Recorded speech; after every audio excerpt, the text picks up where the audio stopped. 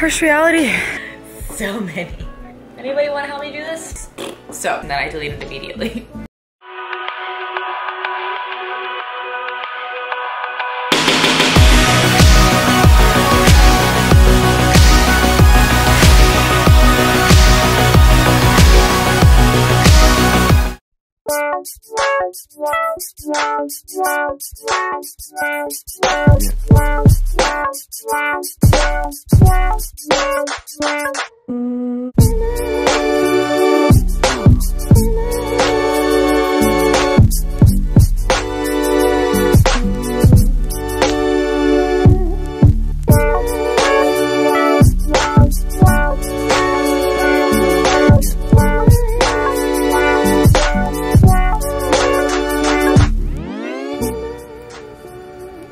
What's going on, guys? It is the morning of a particular day. I forget what day it is. We are not gonna start making YouTube videos until I know what the date is. It's Friday, March 10th. It is a beautiful day. The last 4 days in California, I've literally been 85. Like yesterday, I laid outside and like, it was so beautiful. So what I wanna do now is really wanna go for a run. I don't think I've ran and gone for a run in like years. It's been a long time. And I'm not really a runner, but it's just so nice out. I don't like being cooped up inside. There's a puppy. Aww, that's cute. There's a few. I have puppy fever so bad. So I'm gonna take you guys on my run with me and I'll see how it goes. I'll update you guys as I'm running. Yeah, we're gonna see. We're gonna see how it goes. We're gonna try it. We're gonna try it.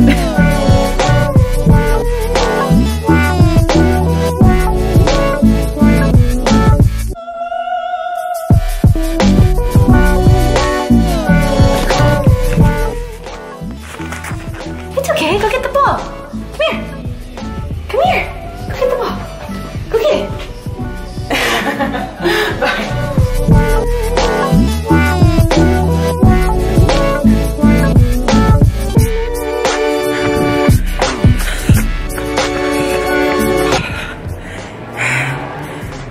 Harsh reality / run / walk mostly. Whew. Okay, running is hard. Running is hard. I remember specifically when I was a kid, like 16, I thought I had to go for runs to be fitness and to lose weight. But turns out lifting weights actually does a better job of that than cardio only. Cardio, yes. Cardio only, probably not your best bet when it comes to losing body fat, optimizing your metabolism. So lifting weights, I'll take today as an off day. Use it for just cardio only. Feel like really good, aside from how hard that was, but aside from that, we are good. What's up, guys? We are in the car, ready to head to San Diego. So it is 12:07 and I'm meeting my friend at 2:30. So pray to God there's no traffic because I will be getting there just on time. But I'm so excited to go to San Diego for the weekend. I'm staying there tonight into tomorrow. So let's go along for the ride.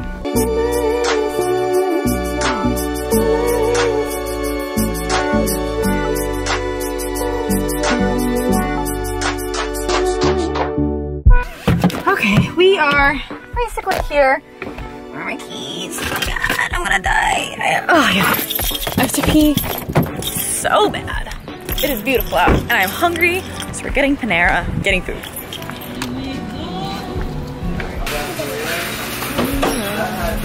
Good, can I get a you pick two? I'm gonna do the roast turkey and caramelized kale panini. And then I'm also going to get, do you have unsweetened iced tea? What kinds do you have? Is it unsweetened or is it, okay, yeah, I'll have one of those. Yeah.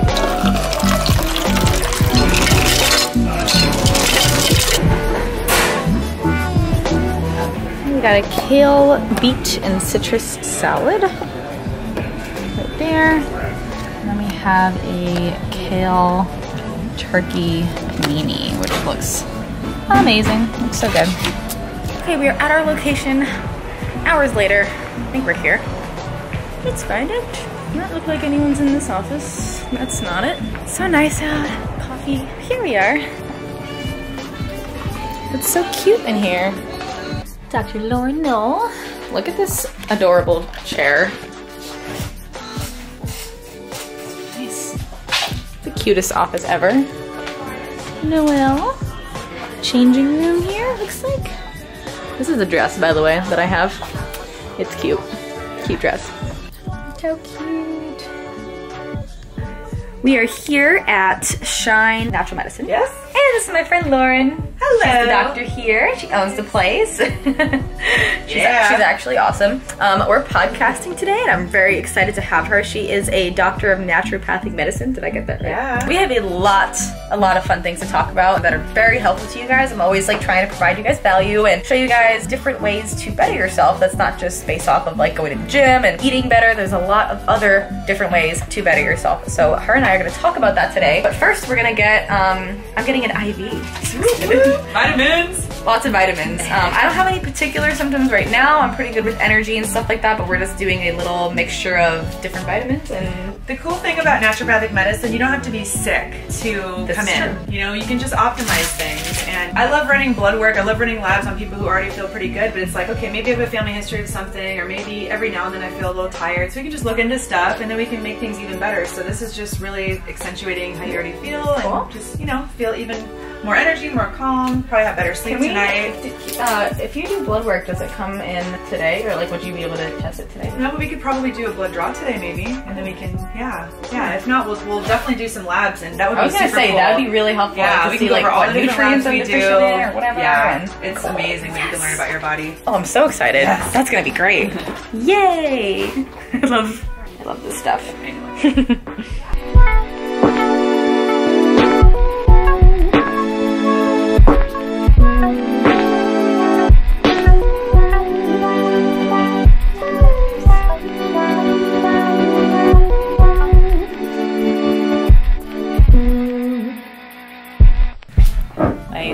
Matches my watch. Oh yeah. Hashtag fashion. Lauren and I are getting ready to podcast. She gave me alkaline and mineral water in a mason jar. She gave me this cute little protein bar that is now all natural egg whites, almonds, cashews, dates. And I have ginkgo clarity tea. And this little brain power. And we're getting ready to podcast, so. Talking about stress, and we're gonna be talking about how it can affect your fitness journey, but also just how stress can affect your life, and how to battle stress, really. So, naturopathic life. Excited for this podcast. Oh my god, I am the clumsiest human on the planet. I forgot my my microphone stand, so we're using the purse. It's fine. Use what you got. You gotta just do what you gotta do. Alright everyone, welcome back to another episode of Bucci Radio. I've seen a lot of butts in my career, but you know, it's all from a medical perspective. And, introduction from Lauren. It's memorable. Yeah, I'm a doctor of naturopathic medicine. Hey, like, this might not be the best choice for me if I can't still focus on my life and other things that are important in my life. Yeah. I was prepping and I couldn't pursue other things that I wanted to, so just be aware of that for those that are listening. If you want to step on stage, do it, but be aware that it wasn't that long and it wasn't that extreme, I guess you could say, but it did play a role in my mind and how I looked at myself and how I felt about myself, because that not having control and not having that, like, you're on prep, you're just so in control and you don't make any mistakes and you don't screw up, and when it's just completely the opposite when it comes to binging and you have no control. And I still was coaching myself, and then after that was when like the binging kind of started and stuff, and I was training at Gold's Gym Venice, and he was one of those like old school, like you have to wear a screen, you have to do a meal plan, you have to take this fat burner and that fat burner, and that kind of actually just like motivated me enough to start prep again, and that was in particular what motivated me to stop binging, I guess, which was interesting. You are an angel. Look at your face. Oh, this is Peanut. He's so cute.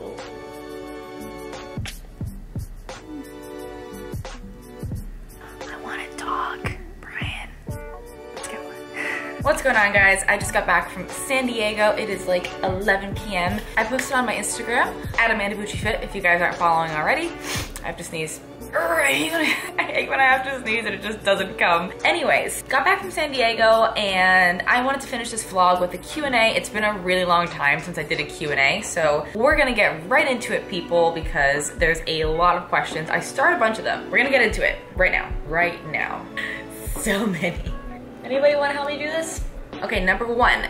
This is from Tonic Fit 17. How do you set up a workout plan, or should you just do challenges? Guys, challenges that influencers and fitness people that you watch put out are just workout programs made for you, but they're with a group of people instead of just one-on-one coaching, but it's still just a workout program that people put you through. So a challenge helps you with accountability. A challenge helps you have a group of people that are also like-minded that you can collaborate with. It allows you to answer questions in an easier way, but it is really just coaching and you go through a workout program. So Sassy Brunette Fitness asks, Amanda Bucci Fit, what do you think is the biggest mistake someone can make when trying to grow their social media and online business?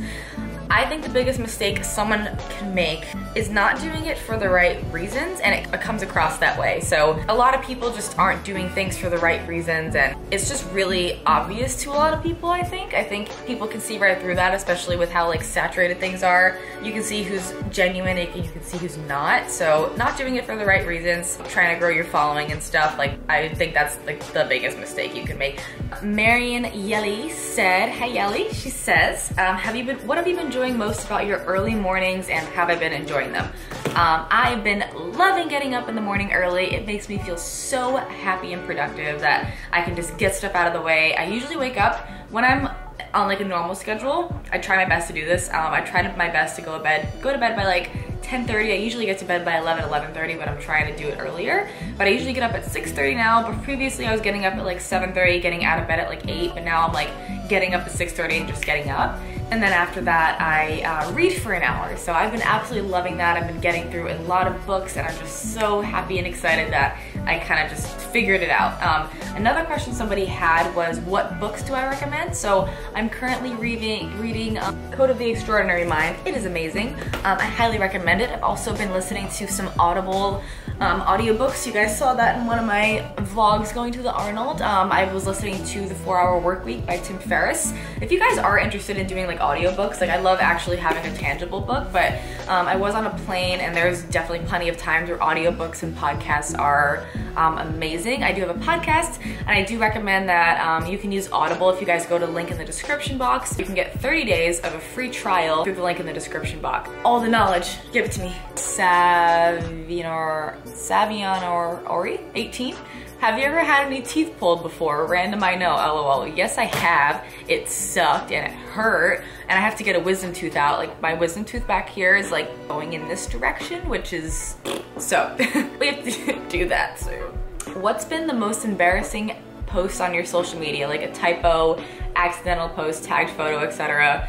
I honestly make typos in my shit so often. Like I constantly just like am making Instagram captions and tweets, and I don't proofread them, and then people comment like below and like say that I completely messed something up. So that's good. I do that pretty often, which if you ever catch it, thank you, I noticed, and then I delete it immediately.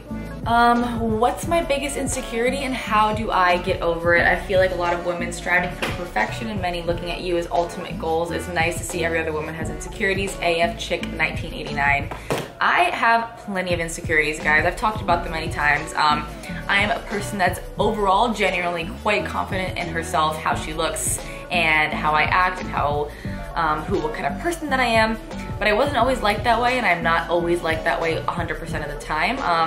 Currently, like body insecurities, I guess I'm just a little bit like, when it comes to like photos and photo shoots, I'm just like, hide my arms, and like my like legs are really big, so like I'm trying to just like embrace them and stuff, and like I do love having curves, but sometimes it's just like, I don't know, it's still something that I'm like getting used to. And always, people constantly have insecurities, guys, and it's not just the people that don't have like your ideal body. Even those people that have the ideal body constantly have insecurities, and it's not, it's just, we're all human, and we always just focus on the things that we don't like most about ourselves too often, and we don't focus on the things that we do love about ourselves often enough. So things that I love about myself, I love my hair right now, it looks great. I love that I'm able to put on muscle easily. I love that I like my smile.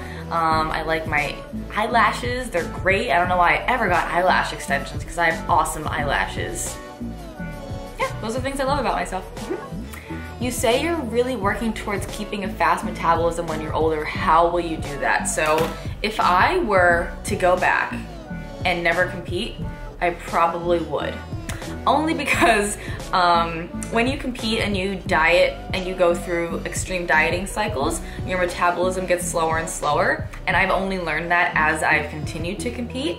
And now that I've done 8 shows, my metabolism, it just kind of got driven into the ground a little bit. So I have to work really hard to build it back up. But some of you guys have never competed before. Many of you guys, most of you guys have never competed before. So you can really utilize that to your advantage by actually building up your calories. Although you're not super lean or anything like that, and you feel like building your calories is kind of contraindicated to what you want. You want to lose the weight.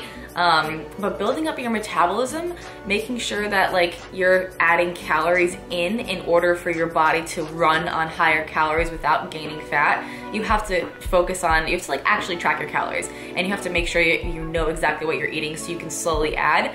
And then that's optimizing your metabolism. Doing that plus building muscle, plus training, plus adding in plyometric and like high intensity work into your training and adding some cardio in, like all that stuff can optimize your metabolism. So that's my plan at this point. I'll talk to y'all about my plans later, because I have a lot of them. Making a specific video on that, actually.